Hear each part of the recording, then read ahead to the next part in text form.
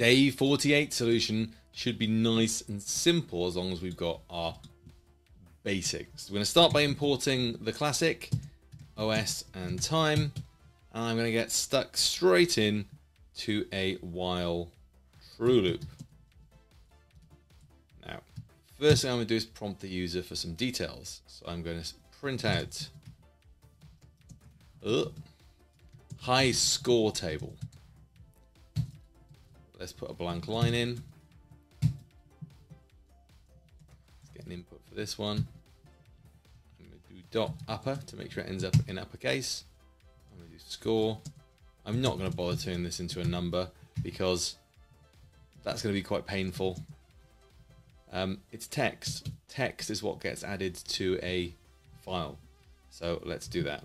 Right, let's add. I'm going to print out the blank line, and then I'm going to give us a bit of room to open the file. So f equals open high.score. Let's open it in append mode. I'm going to use a plus in case there's no file there. F.write. Let's make it an F string so it's nice and easy.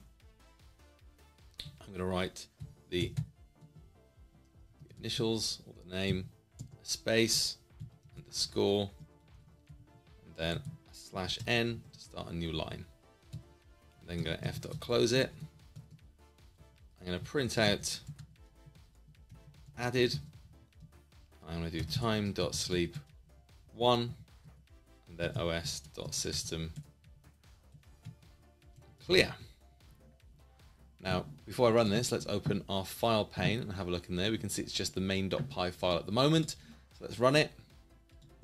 So DMO 20442 and whatever added. We'll see high scores appeared.